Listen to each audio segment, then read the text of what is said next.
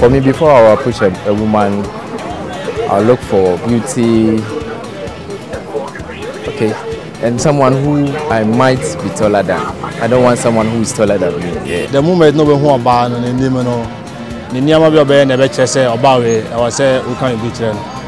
But I now offending who see, and I just say, oh come on. I want a woman with slim, who is very slim, cholesterol-free legs, juicy lips, so that maybe I'll get interested or get a woman who is very, very attractive. So that when I approach, I know that really, I'm approaching a woman. Even when I send a woman, they will see that yeah, I'm a guy who which I've brought a real woman.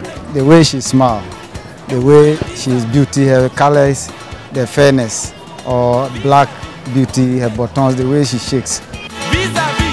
I do see how the lady has like his behavior and like the way she looks, and I like a woman who have big buttocks. Yeah. If the woman is having shape, buttocks, a big like breast, I love big breasts too. So if the woman is having breast, fine. I don't think there is a problem with that. We should do already can share the dressing. What they can already if you are sharing the behavior near there. As now bit my worry now. And as already can now continue if you know sharing the subine in the movement. So my physical appearance is going to be by my judgment only. The stature and the facial expressions when having a conversation. Just not other fats, not fair, other fair, just a normal color and just a normal stature. First of all, I will check on the beauty.